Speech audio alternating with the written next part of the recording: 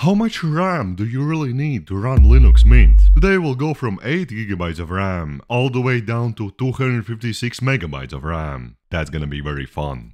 These are the system specifications I'm going to be using for this video. I have also turned off swap on Linux Mint so that we are running purely off of RAM. We are now on 8GB of RAM, as can be seen on the system monitor. This is a pretty standard setup. Everything on the system works just fine and there's not much to talk about here. So let's drop it down to 4GB of RAM. System monitor. We have swap disabled and we are on 4GB of RAM. So let's say I wanna browse the internet and I wanna draw at the same time. I wanna compress something. I wanna use LibreOffice, the software manager, to install new applications. And I also want... what else? Draw in LibreOffice. It has gone up to 68%. And let's say that we need a lot of Mozilla Firefox tabs. We really... The CPU is going crazy, of course, and the RAM was almost full. I proceeded to open even more Mozilla Firefox tabs. The RAM usage was 97.5%. Yet the system was still really functional. We can still draw,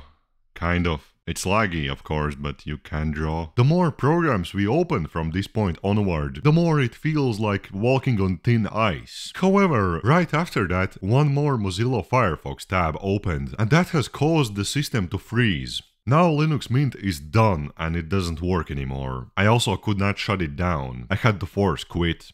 But now, let's drop it down to 2GB of RAM. We can see that we are on 2GB of RAM in the system monitor. Let's just go ahead and open programs. So we have a bunch of Firefox tabs open. Let's open up more. LibreOffice Draw, Impress. Linux impresses me. It doesn't seem like there's much different effects from 4GB. It's just that the RAM fills up faster. I soon realized that our system has froze up, this time much sooner. So I guess now we have to drop it down to 1GB of RAM. We see the cursor, but there's nothing else. Wait a second, what is this? After some time, the system just throws us into the login screen. If we log in, there's again the black screen. I'm guessing this is because with 1GB of RAM, it's not enough to load the Cinnamon graphical environment, especially with no swap enabled. So it just fails and throws us into the login screen. But at least we can still access the terminal. When trying to log in, I got an error.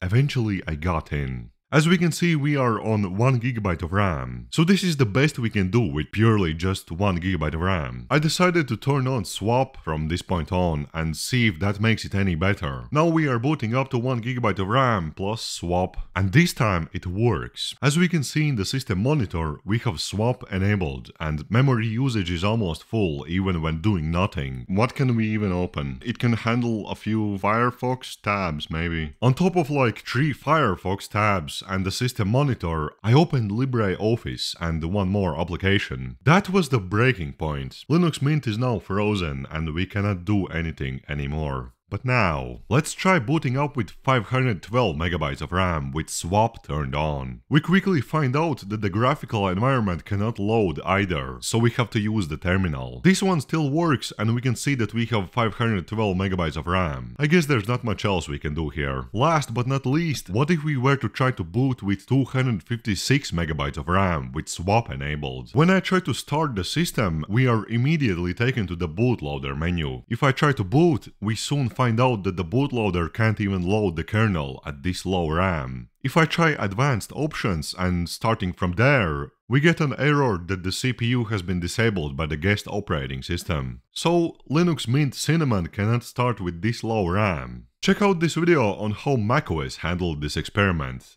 and I'll be back.